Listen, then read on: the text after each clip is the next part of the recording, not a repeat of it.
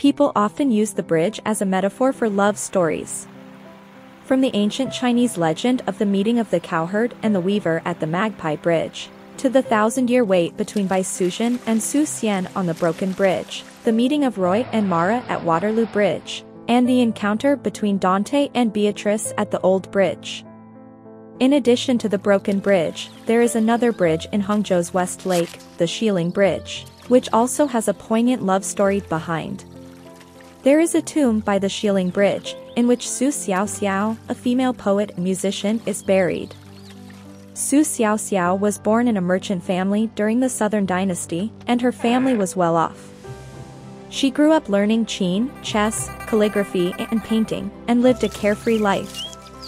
However, when Su Xiaoxiao was 15 years old, her parents died one after another. Su Xiaoxiao was adopted by her nursing mother, Aunt Jia, and they moved to a small building by the Xiling Bridge. Relying on the savings left by her parents to live, they lived quite comfortably. Su Xiaoxiao was a talented writer, and she is exquisite and beautiful. She loved the landscape of the West Lake so much that she made her own oil-walled car, galloping around.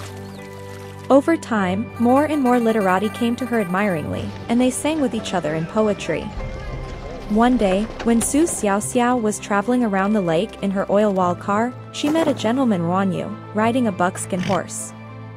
The two of them fell in love at first sight.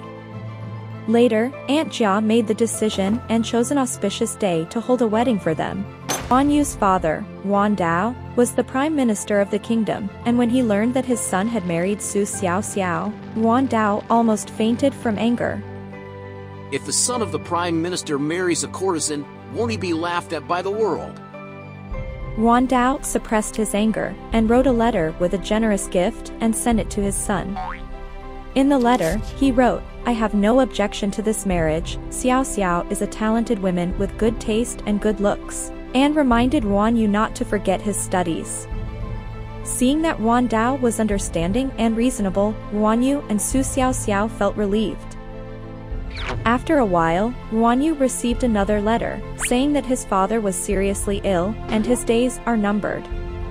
Xiaoxiao urged Wan Yu to go back to visit his family.